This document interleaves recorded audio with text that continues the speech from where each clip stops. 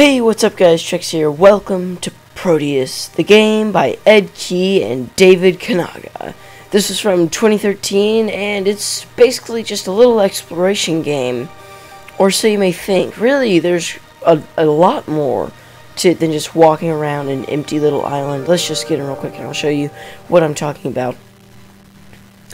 So in Proteus, you start off in the water, and then you find this island. You have to go to the island, and all you really do is walk around and explore the dynamic music environment. There's a sun, and there's no UI. There's no mouse cursor unless you want one. There's no run button. There's no jump button. There's nothing. You just walk around, and how is this entertaining at all? Really, there's a lot more to this game than that. There's structures, there's Easter eggs, there's a story, there's seasons, there's glitches where the water ripples appear on the land apparently. But there's so much more to Proteus than just walking around. It has dynamic music, which is incredible. Listen to that, listen to that, look at that, look at those chickens, look at those. Anything you do and everything you do will affect the music that you listen to while you play this game, which is incredible. It's just so surreal and peaceful. It's quite, oh, what's the word I'm thinking of? Immersive. Proteus is a very immersive game. The trees sort of always face your direction. Actually, no, they don't. Never mind. They're 3D. The particles do, which is interesting. But there's seasons, there's architecture, there's structures, there's Easter eggs, there's stories to go on, lore. There's just so much more to Proteus than really meets the eye. See, here we are in this, and look at that, the music has changed into this environment that we're in right now, where there's some white stuff on the ground, presumably snow, dead trees. It's a very, very peaceful world, Proteus is.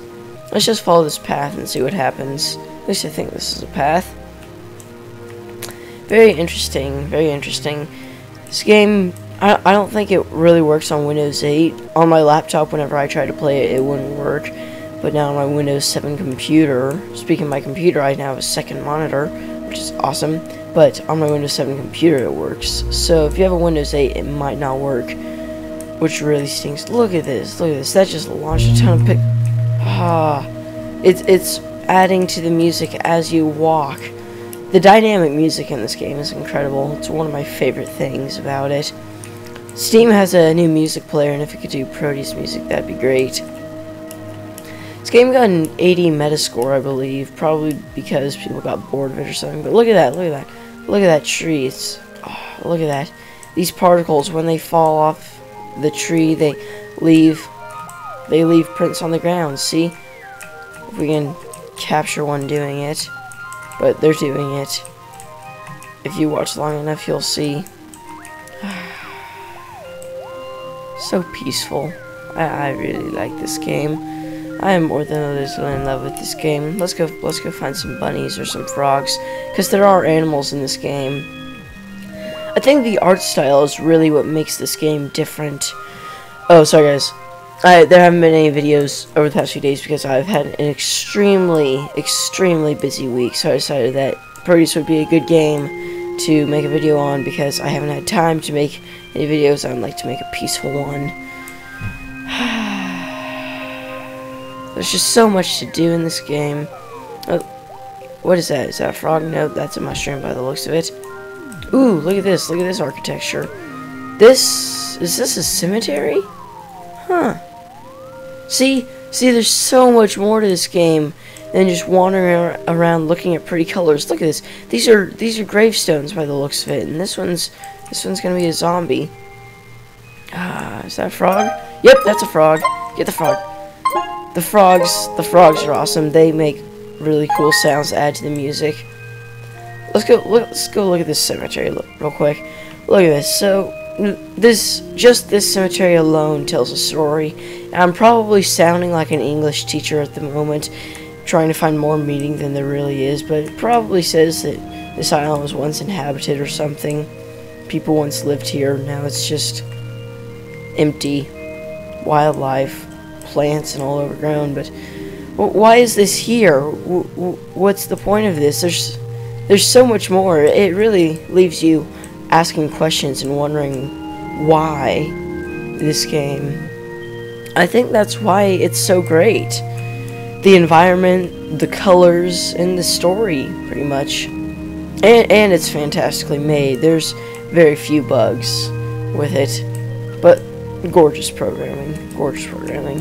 I don't know which engine this game was made in. I suspect Unity. But, no, yeah, I suspect Unity for this sort of thing. I don't know, though. Look at that sun setting. There's seasons. Ooh, there's something on top of that hill. Let's go check it out.